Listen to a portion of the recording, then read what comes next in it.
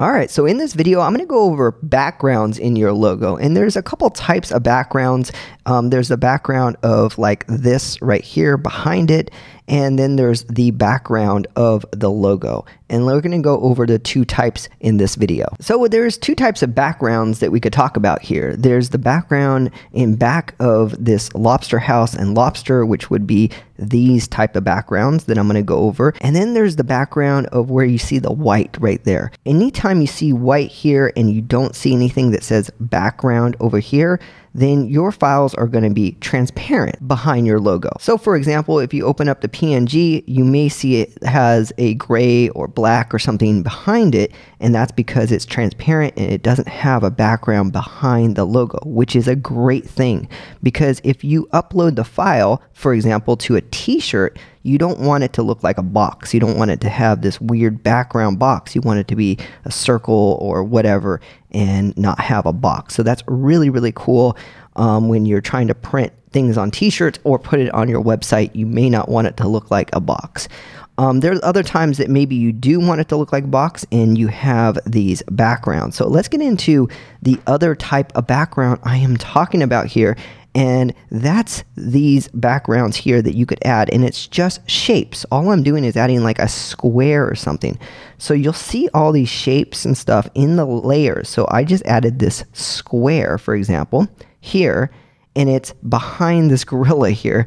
And if you resize this, you'll see it's just a square, and I just moved it behind this gorilla. And here's another shape right here, which is a black shape, this one right here, and I just moved that shape behind this gorilla as well.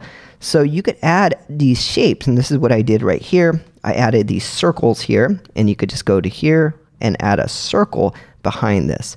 So there are multiple ways of adding backgrounds to your logo, but what you don't want to do is you don't want to add a background and have it square. So for example, I'm going to throw this in the back, and you don't want it to look like this or gray or anything like that. You want it to have a transparent, so when you do put it on it, it's transparent, and that's what we do when you print these out. Sometimes you want to see what it looks like with a black background, and you could right click this blank area and go to black background, and it will show you what it looks like. And this is just to show you what it would look like if it was on like a black t-shirt, for example.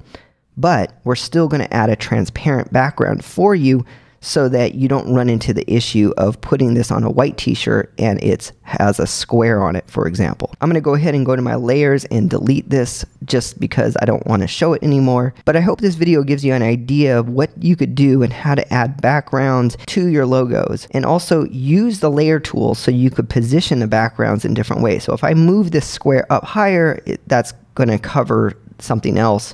So you want to look at where the clip art is in relationship to the background and position it and just drag it and move it to where you need it to be. All right, that's it for this video. Let us know if you have any questions.